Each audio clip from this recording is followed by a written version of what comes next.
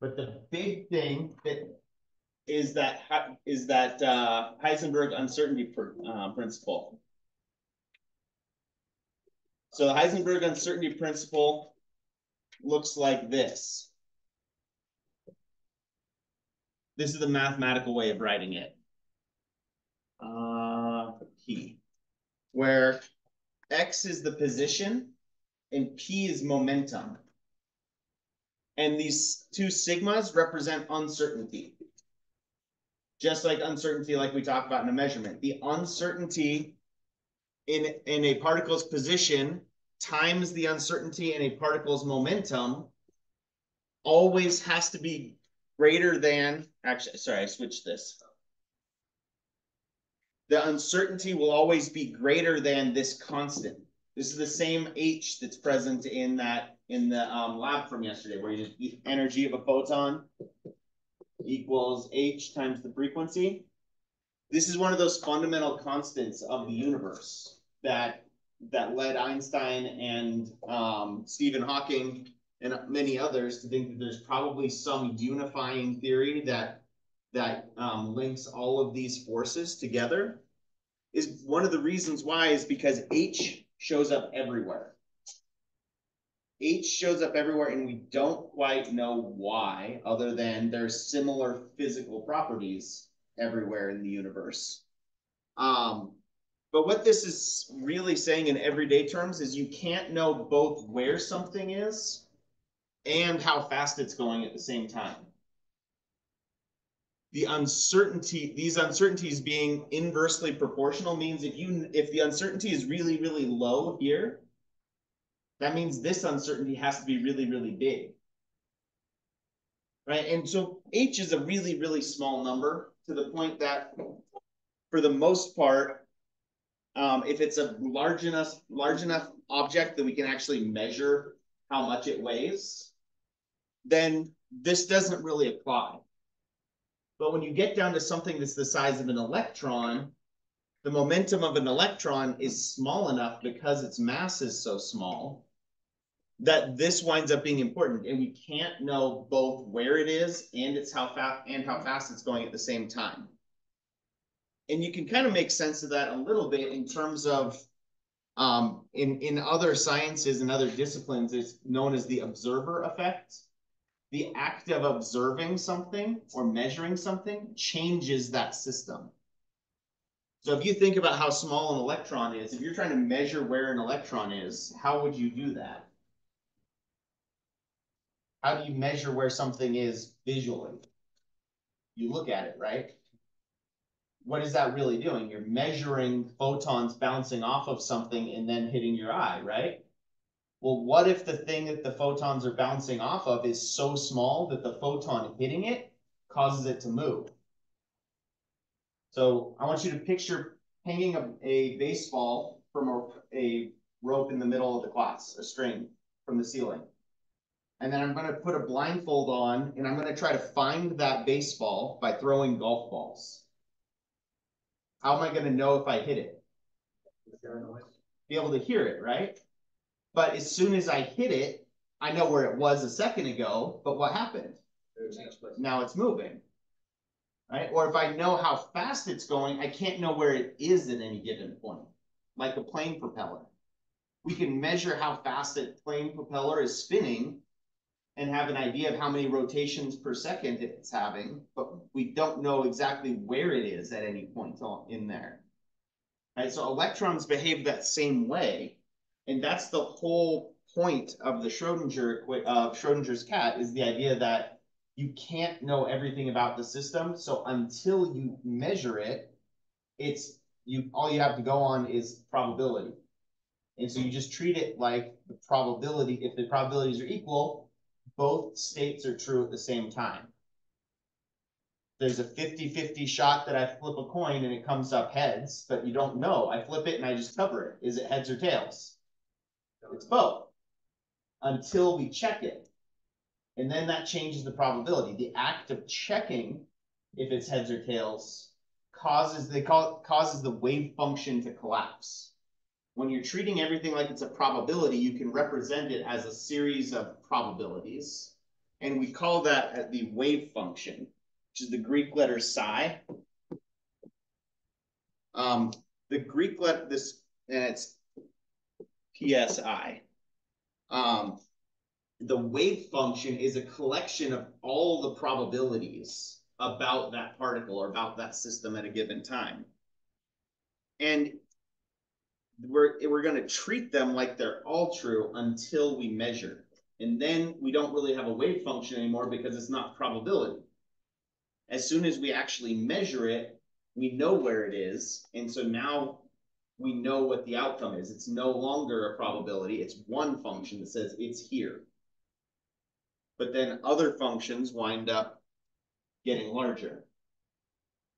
Right? So it's really hard, it turns out, to measure things in the quantum mechanical realm because every time you measure it, physicists have tried to get really, really clever with how they can measure these things.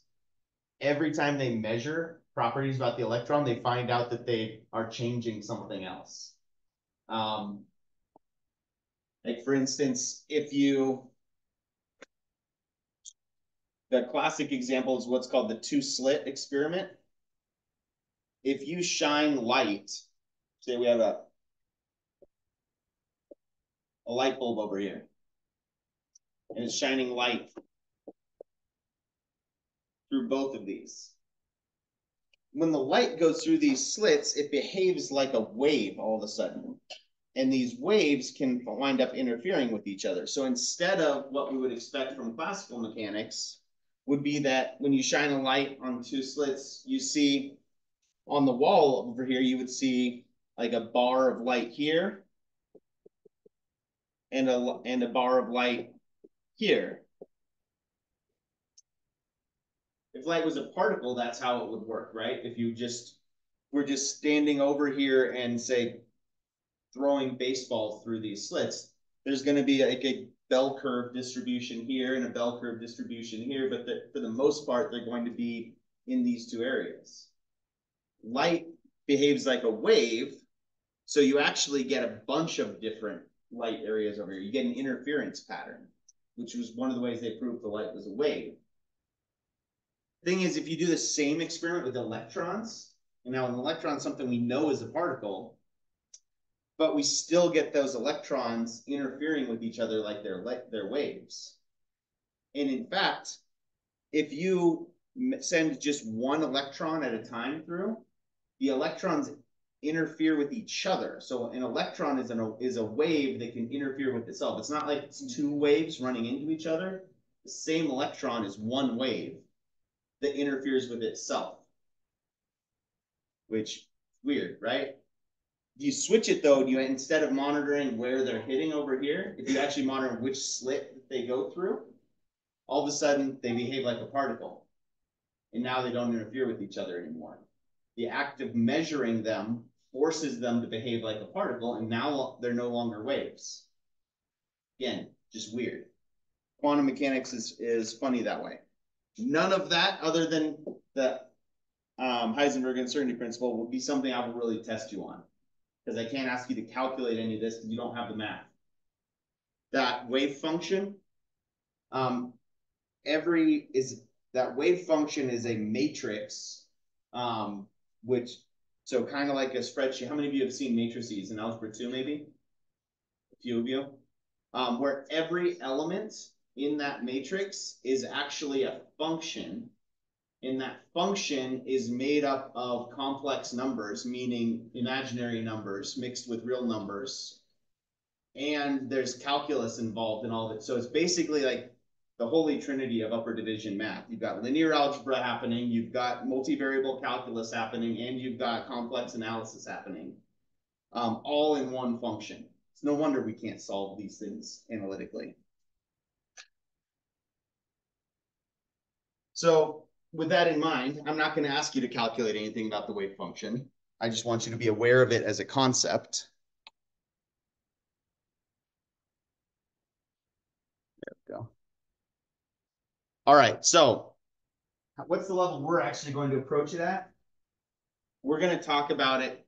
We're going to start talking about it as the Bohr model, what we ended with the other day, where we we established that electrons can be in different energy levels, but they can't be in between those energy levels.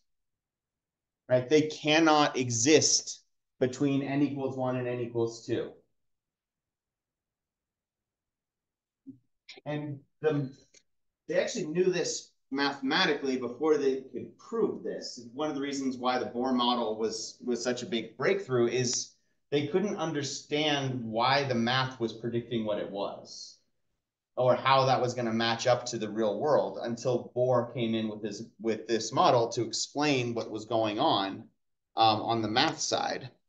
And basically trying to put an electron in between n equals 1 and n equals 2 is, in our guitar string analogy, it's like trying to pluck a guitar string where one end of the string is not attached. What happens when you do that?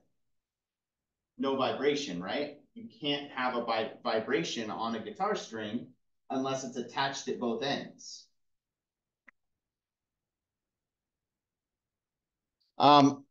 Also, a side note, did we talk about how small the nuclei are? I think we did, right? We used the baseball stadium analogy. No? So nucleus has pretty much all of the mass.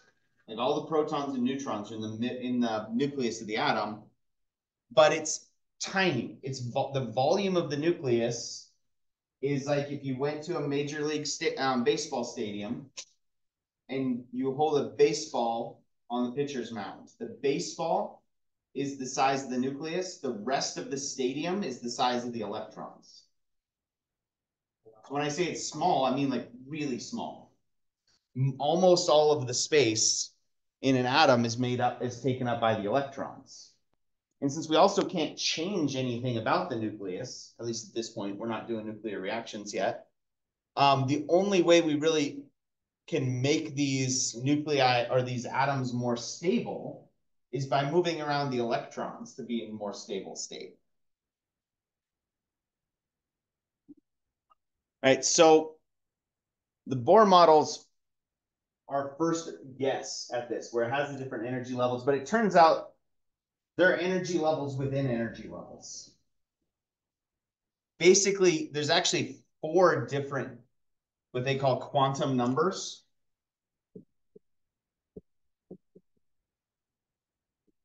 And those 4 quantum numbers are all of the characteristics of an electron that you need to describe its energy. And the most important of those is the principal quantum number, which we just call n.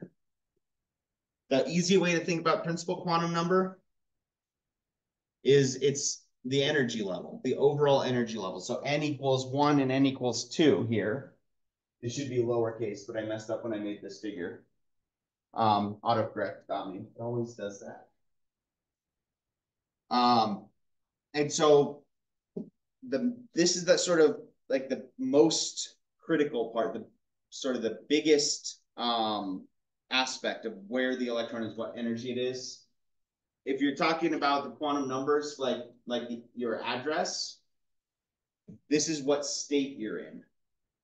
So the broadest, and then we zoom in from there and give it more characteristics. And then there's M, and I always mix these up. It doesn't matter what the other ones are called, because we're going to basically describe them and not use them as variables. Because the reason they have these variables associated with them is because they actually are variables that fit into that complex function that I talked about in the wave function. And they're basically the numbers that you can plug in that give you a real answer when you try to do this. M is what type of orbital it is, or what within each energy level, there's multiple orbitals. And an orbital is basically like, what does the function look like in 3 dimensions? The most basic type of orbital just looks like a sphere.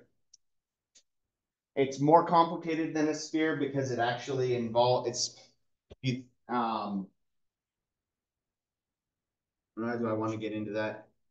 We'll get into that in a second. It's basically like the striking the open chord or the open string on a guitar string. You get just one simple vibration up and down in the middle, right? And as we added more nodes, those higher harmonics, we got higher energy states. The different orbital types are like what type of harmonic we're talking about. As we get to higher energy orbital types, they start looking more complex.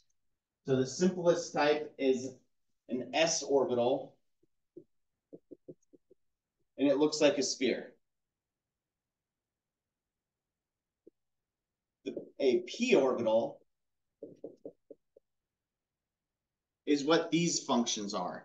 And they're basically a p orbital. You can think of a p orbital as being a sine wave in spherical coordinates.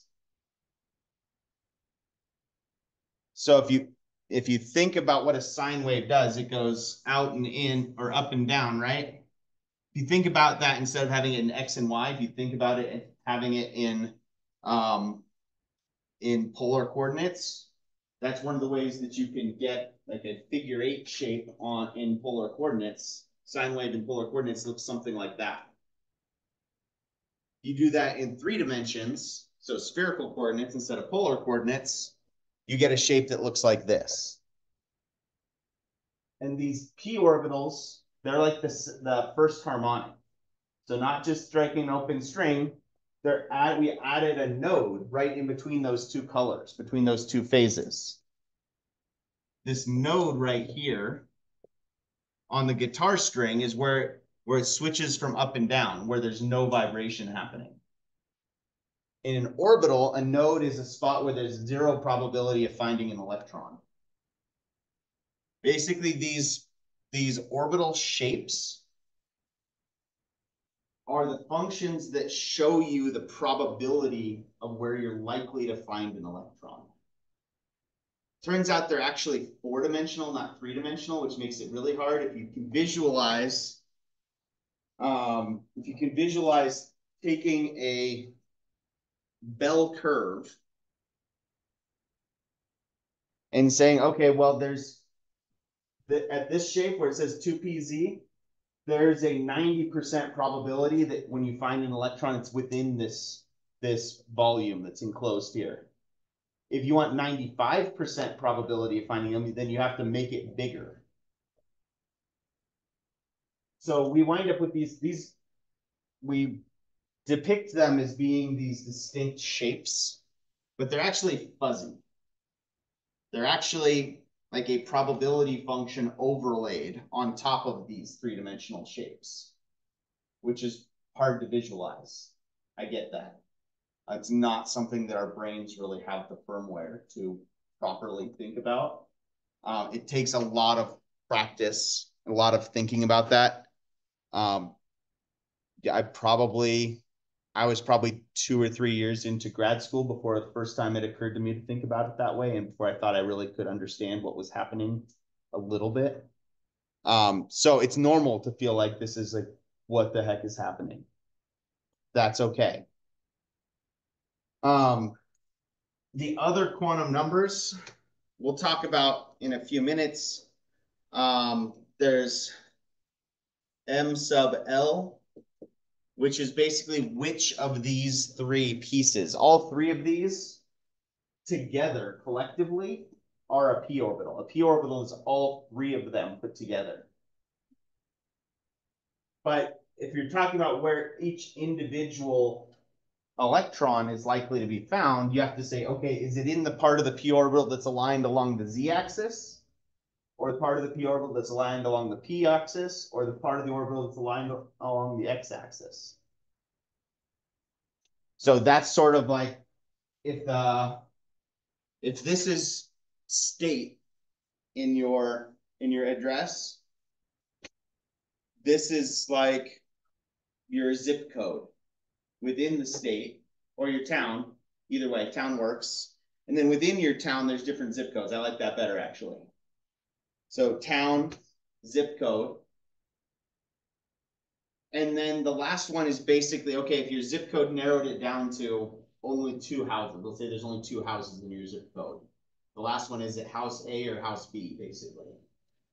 We call that spin. M sub S is spin. It's not like the electrons are actually spinning, but the math for all of this, remember that I mentioned these functions are in spherical coordinates, and they're like sine waves. So there's rotational aspects to it. And anytime you have rotation, you have two different directions something could rotate. And if I was going to spin a basketball on my finger, I could spin it clockwise or counterclockwise. And I could get the same amount of energy in the ball either way. But it's not the exact same state, right? Because one of them is rotating the opposite direction as the other. So we call it spin because mathematically it kind of looks like the similar math to a sphere spinning. It's not actually spinning. Which leads to the physicist meme. Spin is just like a ball spinning, except it's not a ball and it's not spinning. And it doesn't really make a whole lot of sense, but if you trust me that the mathematical equations behind these functions look a lot like the math behind something spinning in a spherical coordinates.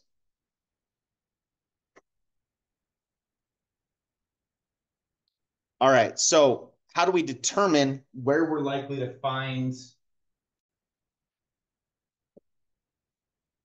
so-called those P sub Z, P sub Y, P sub X? We call those suborbitals.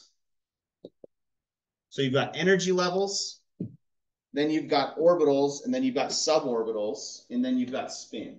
Put all that together, that gives you the address for an electron. Where are you going to find the electron in the system? So how do we figure out what states we're likely to find electrons in? Well, in general, we find electrons in the most stable states. So there's a couple rules that we can use to figure out how do we add electrons to the system that are basically just, these are the rules to follow to get the lowest energy state, what we call the ground state.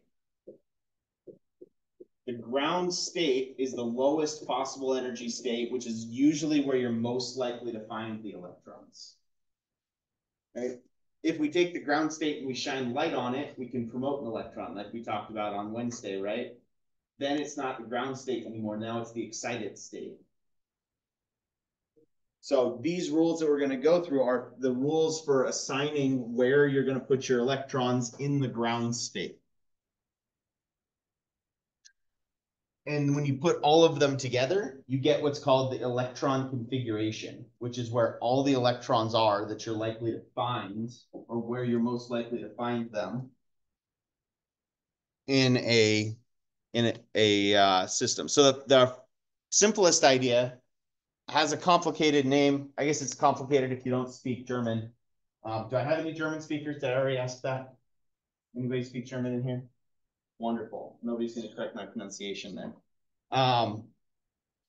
So the German word for this is Aufbauprinzip, all one word because that's how they do in German.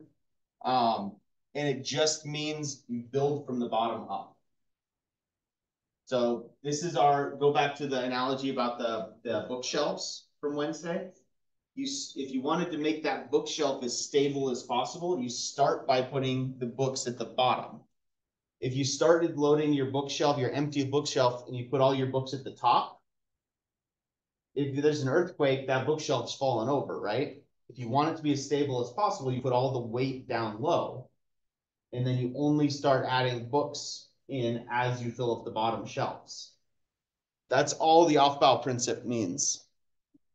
It just means that if you start adding electrons, you're going to start at the bottom. And when I say the bottom, we usually write this as a one-dimensional function where we just have energy on the y-axis, and then we just represent the different states that I don't mean states like energy levels this time. I mean the different possible ways we can have an electron get represented with a line or a box. And the lowest energy state is going to be furthest to the bottom, closest to the bottom. Right, so if I had n equals 1 and n equals 2 as my two possible energy levels, if I only have one electron, where's the most stable place I could put it? In n equals 1. So it just means we put that electron in here. All right, and you might notice also that I'm going to start using arrows to represent electrons. The direction that the arrow is pointing is somewhat arbitrary, but it's reflecting this last one called spin. If you have all electrons are either spin up or spin down. Again, they're not physically spinning, but it's sort of like a property. So you can think of it like a coin that's been flipped. It's either heads up or tails up, right? So in this case, if I draw an arrow like this with the arrow pointing upward, that means that that electron is spin up. If I was going to add a second electron in the same system, remember each of our neighborhoods can hold two houses in it. As long as we're not trying to put both electrons into the same house, they can be in the same zip code. In other ways, that's my analogy, bad analogy way of saying every line, every energy level that we're going to have can hold two electrons. One spin up, one spin down. You can never have the same energy level with an electron that has the same spin. You're not allowed to do that. That's just not the way the physical world behaves. Because they're spin up and spin down, they basically can avoid each other. And so even though the spin up electron is taking up space, it never sees the spin down electron. Anybody know what hot bunking is on a submarine in the Navy? It's a term they use when they don't actually have enough beds on a submarine for everybody to sleep at the same time.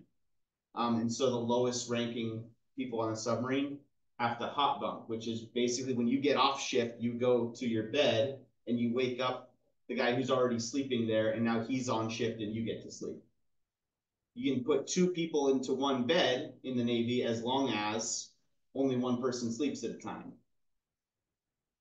That's kind of the way that spin up and spin down work. They can exist in the same state, in the same energy, and in the same space as long as one spin up and one spin down. They don't see each other when one spin up and one spin down. Here's another analogy. If you had a roommate that works night shift and you work day shift, do you really have that roommate? Do you really ever interact with that roommate? Very little, probably, right? Because when you're asleep, they're awake, and when you're awake, they're asleep. That's the way these spin up and spin down electrons work.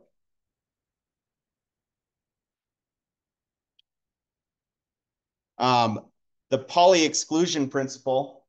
So Wolfgang Pauli also, where are my sci-fi fans in here? Anybody read sci-fi? Or anybody heard of no, sorry, it's the Fermi paradox. I mixed up Fermi and Pauli.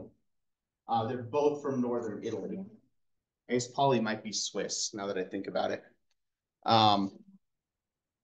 Pauli was basically said that you can't have two electrons with the same address, with the same set of quantum numbers. So if we're going to add a third electron here, where would it have to go? Into n equals 2. And this is why the Bohr model starts to fall apart, because the Bohr model says that is basically ignoring these three rules, or these three parts of the address. The Bohr model just says that you have energy levels, n equals 1, n equals 2. And that works as long as you're only dealing with hydrogen. Those other types of orbitals are actually slightly higher in energy. So we wouldn't actually just, as soon as we have a second electron in here, we don't just say n equals 1 and n equals 2. We say that this is in the first energy level, and it's an S-type orbital. This is the second energy level, and it's an S-type orbital. The thing is, every time you go up to a new energy level, you add a new type of orbital, which is actually why the periodic table is shaped the way it is. Where's the first row of the periodic table can hold how many electrons? 2, right? You got hydrogen and helium. That corresponds to the n equals 1, to the lowest energy level. As soon as you fill up n equals 1, you go to the second energy level. How many electrons can go in the second energy level? 8. But they're in 2 groups, right? I heard 6 and then I heard 8. Why did you say 6? Who said 6? Sorry, I won't call you. Why did you say 6?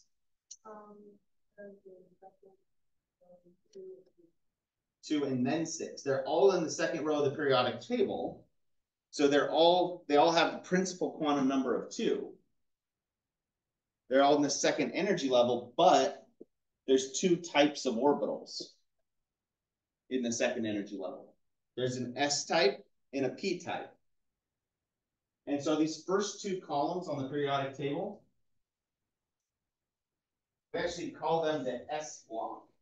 Because if you follow along counting and adding electrons into different energy levels, you basically just follow by counting along with the atomic number. You say 1 and then 2, and then you fill the first energy level. Now you're on the second row of the periodic table, so you're in n equals 2 energy level. And if you're in S block for your first 2 electrons for 3 and 4, that's that second line on the board there. That second energy level has an S orbital, and then these 6 columns are the P block. So you add electrons into the 2s and then into the 2p. And after you fill up the 2p, so let's see, I kept going here. If I had this many electrons and I wanted to add 1 more, if you're looking at the periodic table, what would you expect to happen?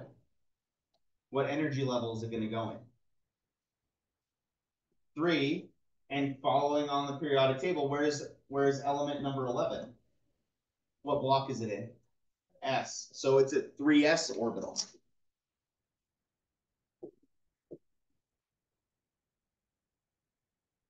And then after you fill up the 3s, where do the electrons go?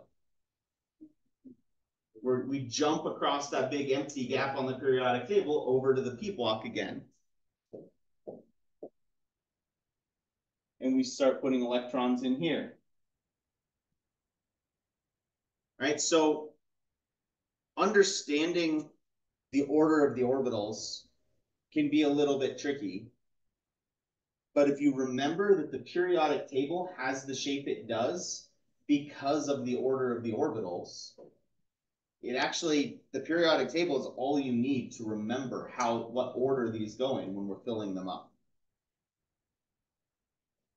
Right? You start in the first row and in the S block, so you've got a 1s. Then you go to the second row in the S block, second row in the P block. And we don't even have to remember, we don't even have to memorize how many types of orbital or how many suborbitals are in each orbital type, because that's on the periodic table too. How many elements across is the P block? 6. That means you can put a total of 6 electrons into a P orbital, which means there has to be 3 lines, and each line can hold 1 up and 1 down. So the transition metals, so starting at scandium and going to zinc is the first one. That's what you get when you go to the 3rd energy level. So the 3rd energy level has 3s, and then it has 3p. When 3p is filled up, there's 1 more energy level called a d orbital. How many elements across are the transition metals there? Scandium to zinc. That's your total. Just for the transition metals, though, there's 10 across, right? So how many lines should I draw for the 3D? 5. 5 lines, each one holds 2 electrons. 1, 2, 3, 4, 5. The thing is that d orbital doesn't show up until after something else. If you filled up the 3p and you're following along on the periodic table, what shows up next? So filling the 3p, if this many electrons, the state that I have drawn up here right now, what element does that correspond to? How many electrons do we have? 18. Total of 18, which makes it what element if we're neutral? Argon. So if we wanted to add one more electron, if we're following along with the periodic table, we add one more electron, now we're in the fourth row of the periodic table, right? Yeah. So what type of orbitals are we going to put it in? Or what orbital? The 4s. But we just talked about how when we went to the third energy level, we added a d orbital. So our 3d is actually slightly higher in energy than the 4s. And since the first rule of filling these electron configurations up was start from the bottom and go upward, we actually put electrons into the 4s before we start putting them into the 3d orbital. So this is the one place where, one of two places where following along with the periodic table, the way it's usually drawn, doesn't give you the full story. Because you have to know that, okay, it's in the fourth row, but that first d orbital actually belongs to n equals 3. Going back to the guitar analogy. Switching energy levels is like switching strings. Switching orbital types is like adding those harmonics in. And there's a point where the higher energy harmonic is actually a higher pitch than just going to the next string down. So you can get to a higher energy state, but still be on the third string. And doing the open string vibration on the fourth string is actually lower in pitch than the third harmonic on the third string, which again, if you're not musical, that's okay. If you didn't follow that analogy, just know that there's just a slight disconnect. That first d orbital corresponds to the n equals 3 energy level, even though it shows up in the fourth row of the periodic table. In other words, your d block is just going to be offset by one row from where it should be according to the energy levels. I'd ask if that makes sense, but that is the wrong question when we're learning quantum mechanics for the first time. So instead, I'll say, you follow what I'm saying with those? Okay. So the other thing, I had said this once, every time we go up another energy level, we add a new type of orbital. So you can think of it as n equals 0 has no orbital types. It can't hold any electrons. When you go from 0 to 1, we add an s orbital. When you go from 1 to 2, we add a p orbital. When we go from 2 to 3, we add a d orbital. I know eventually there's an f orbital, but you consider where that is like the way it's slotted. How does that relate to the way the theoretic table is expected? That's exactly where we're going with that. So going from 2 to 3, we added a d orbital, but we filled up 4s before we got to the first d orbital. When you go from 3 to 4, you add an f orbital. So n equals 4 has 4 types of orbitals. N equals 4 has a 4s, a 4p, a 4d, and a 4f. The f orbital are those bottom two rows. You may have wondered in the past why they're drawn down here, but then there's this weird little like, but insert them here. Because basically these bottom two rows actually go in rows 6 and 7. But that doesn't print out on a piece of paper as nicely. You need it to be widescreen in order to fit that. But the actual shape of the periodic table is called the wide form periodic table. Excuse me. See if I have that. Looks like this. So 1s, 2s, 2p, 3s, 3p, 3d, but we don't fill that up until after 4s. After 3d, we go back to 4p, 5s. Then remember our D block is offset by 1 row. So 4D, 5P, 6S, and then we get to 57 to 71. The F block elements belong to n equals 4. So the F block is offset by 2 rows. The same way that the D block is offset by 1 row, the F block is offset by 2 rows.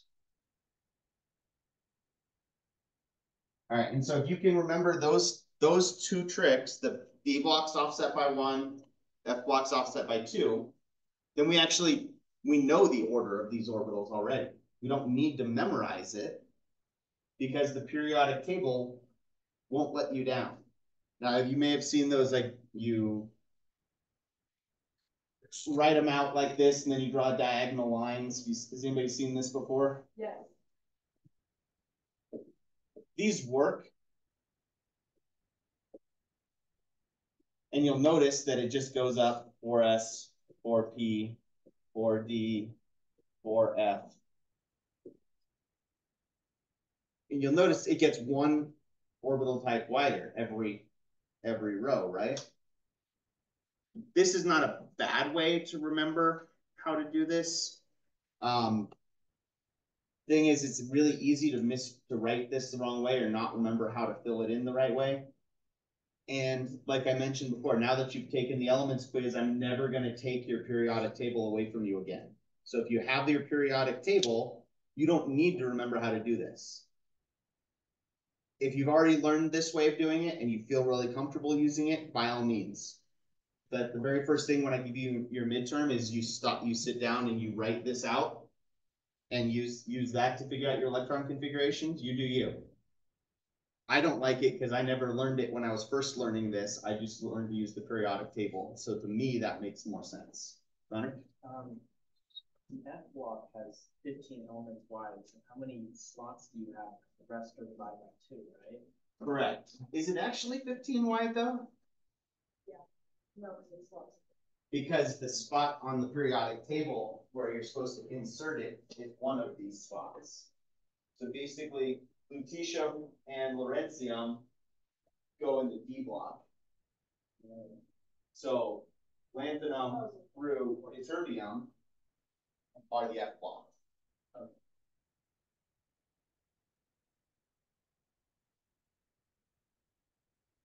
So how many lines do you draw for F block then if there's 14 across? 7. The other thing you might be noticing if you're mathematically inclined, if your mind thinks in terms of patterns, in an S orbital, we can fit 2 electrons. Or the other way to think about it is you have 1 slot. P orbitals have 3. D orbitals have 5. F orbitals have 7. How many would a G orbital have? 9. It goes up by odd integers for the number of slots. So in a G orbital, you would actually be able to fit 18 electrons. However, you might notice there's no D block or G block on the periodic table because the first energy level that has a G orbital is the 5th energy level. And those electrons are so high in energy, we've never observed a G orbital in nature. We can't make any elements big enough that the G orbital actually comes into play. So for the most part, F orbital is where it stops. There's more in theory. It's go back to the guitar string analogy. So there's harmonics that are where the wavelength is so short that the pitch, you can't hear the pitch because it's outside of our hearing range. That doesn't mean the harmonics don't exist, just that we don't they don't matter when it comes to music. Right, so the g orbitals exist mathematically, and we can show evidence that they exist, but we never observe them on the periodic table. So that's why there's no G block on the periodic table.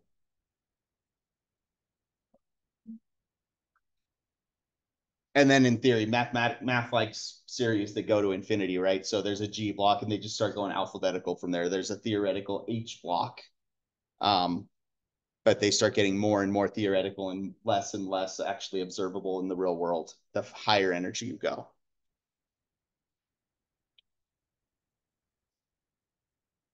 All right, one last thing about filling these energy levels in.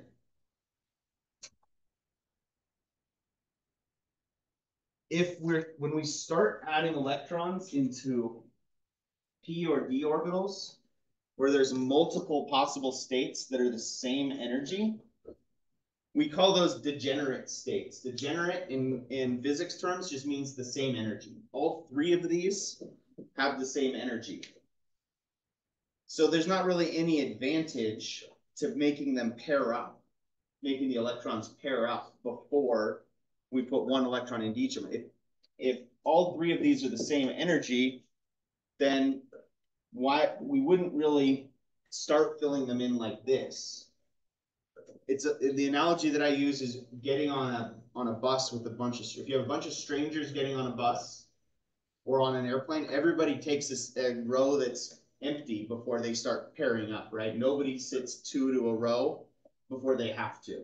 It's a bunch of strangers. Maybe that's just my antisocial tendencies, but nobody would willingly sit by a stranger when there's still an empty seat, right? Is that unreasonable? So, in the way that the electrons behave with that is, it just means that if I was going to add 3 electrons in here, I'd put 1 electron into each of them before I start doubling up. And they would all have the same spin. It doesn't matter if it's spin up or spin down as long as it's the same, which is mathematically, that's something called exchange energy that causes that. It's slightly lower in energy to have them all exactly halfway filled with the same spin. And interestingly enough, that's what causes magnetism. Magnetism occurs when you have a bunch of unpaired electrons with the same spin. When you have unpaired electron, it generates a slight magnetic field. And when all of the unpaired electrons have their magnetic field pointed in the same orientation, it creates a macroscopic magnetic field. So a magnet, like you stick to your refrigerator, just is a metal or a alloy where you've got a bunch of unpaired electrons that all have the same spin, and the atoms are all aligned the same way too. Is that why neodymium's so good? And that's why most of the strongest magnets are down here in the F block or in the lower D block. These metals down here make better magnets because having an F orbital partially filled means you can have more electrons with the same spin before you have to start pairing them up. But we can see it. Oxygen actually has a magnetic field. If you have liquid oxygen, you can take liquid oxygen. If you pour it through the poles of a magnet, you can actually see the stream of liquid oxygen bending against gravity, which is weird. So we could actually physically prove that oxygen has a magnetic field, that because it has these unpaired electrons. And you can see it. It's one of the only, there are very, very few magnetic liquids, especially at room temperature. If you try to do the same thing with liquid nitrogen, it doesn't work because liquid nitrogen doesn't have the same, the unpaired electrons. The electron configuration is different for nitrogen than it is for oxygen.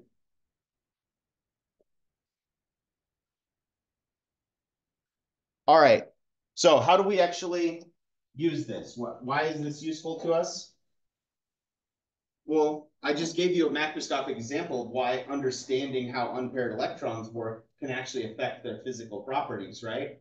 So if you're going into something like engineering or physics where you're studying macroscopic properties, understanding their electronic properties is the first step to that. And this is still just an approximation. we'll take this, and if you keep taking more and more chemistry, you'll learn how wrong this is as soon as you get past Gen Chem, basically. When you get to talking about organic chemistry and orbital hybridization and things like, which we'll touch on in this class even. So even this isn't the full story, but we're laying the groundwork for being able to understand how electrons and therefore materials work. So if we want to write the electron configuration of carbon, all that really means is take the number of electrons that carbon has and start filling in the orbitals until you run out of electrons. So how many electrons does carbon have when it's neutral? How many? Carbon 14 exists, but it only has 6 electrons. So if we're starting at the lowest possible energy state,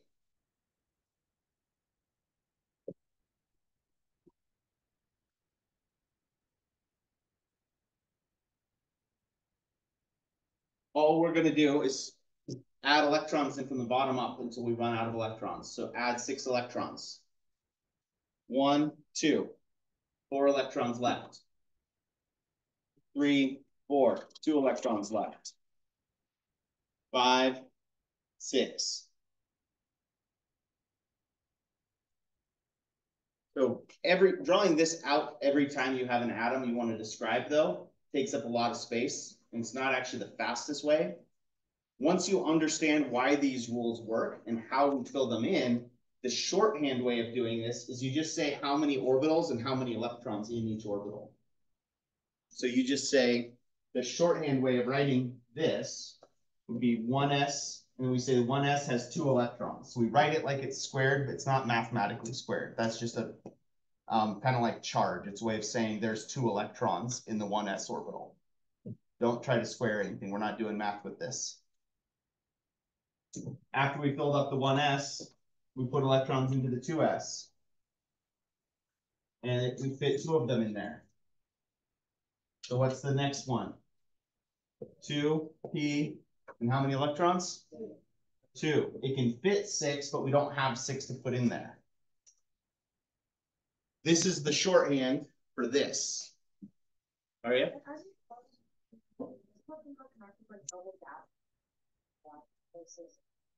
So it turns out that orbitals in general are most stable when they're either completely filled or completely empty. So what that does is it allows us to predict how many electrons an element wants to gain or lose in order to become most stable. And you'll notice all of the elements that already have all of their orbitals filled or empty are column 18, are the noble gases. They're called the noble gases because they don't react with anything. And so that's because they already have the right electron configuration to make everything stable. So what would the electron configuration look like for argon? What would the shorthand be? Attention students, the Sphere Art Club meeting is canceled for today. Again, the Sphere Art Club meeting is canceled for today. So for argon, our electron configuration, they always start the same. They're always going to start 1s. And everything's going to be 1s2. The only element that'll ever be 1s1 would be what? Hydrogen. So anything larger than hydrogen always starts with 1s2. Then 2s2. 2p6. Then what? 3s2. 3p6. And then we're going to keep going. So argon stops there. So this is exactly what I mean. All you really need to know how to do to write these is follow along on the periodic table. Know what those blocks are and know how to count the rows. And you don't need to be able to draw this every time. I guess kind of building on that, isn't there like, let's say you were doing it for like CVM or bearing, which is a lot farther down. Can't you like utilize noble gas to indicate it's all of these plus this? Correct. So in the way that we'll do it for this class is if there's 18 electrons or fewer, I want you to write out the entire configuration. So everything from argon and lower, I want you to write out the whole configuration. But there's shortcut when you get bigger than argon, is basically you go to the last noble gas, basically the end of the previous row. And you can use that and you just put it in brackets. So like if I was going to do krypton, the electron configuration for krypton, if I was writing out the whole thing, the complete structure, it'd be 1s2, 2s2, 2p6, 3s2, 3p6, 4s2, 3d10, 4p6. But everything from here back is the same for everything on that same row, right? Everything in the fourth row has the same first 18 electrons. So the shorthand for writing that is to say, okay, krypton's electron configuration, and then in brackets, you write the noble gas from the previous row. And then you start with 4s2, 3d10, 4p6. So for anything with more than 18 electrons, you're allowed to use this as your shortcut. For 8, but if I ever say complete, that means I don't want to see the abbreviation. Complete means I want the whole thing, usually because on a test, I want to make sure you remember how the first couple rows go. But usually on a test, I'll give you a couple that are 18 or fewer electrons, and then I'll give you 1 or 2 that are past that, where you get to use the abbreviation. So, right, so demonstrate you know how to do the first couple rows, and then I'll let you use the shortcut. Fine? Would it be wrong to just write krypton? For krypton? It would be for this class. Okay. That's a little bit like defining a term by using the term. Yeah. The other thing I will say, the other common question I get, last thing, I know we're almost out of time, is some textbooks will have you put all of the same energy level together. So instead of writing 3p6, 4s2, 3d10, they'll have you put the 3d10 over here and the 4s after that. I don't like that because that's not the way the periodic table goes. It's not technically wrong though. So I won't make a big deal over if you said 3d10, 4s2, 4p6 means the same thing. I just don't like it because that's not the way that the periodic table goes. If your default wasn't, or if the orbital wasn't filled, so that was like 603.7, like, was that considering it's still before and it has a higher energy than 4? That's a bigger question than we have time for. So ask that on the quiz or on Monday. All right.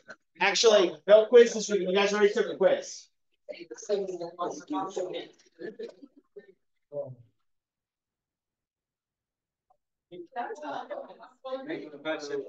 no problem. Have a good one. You too. How you doing, Jesse? Doing pretty well. Let me stop the recording real quick.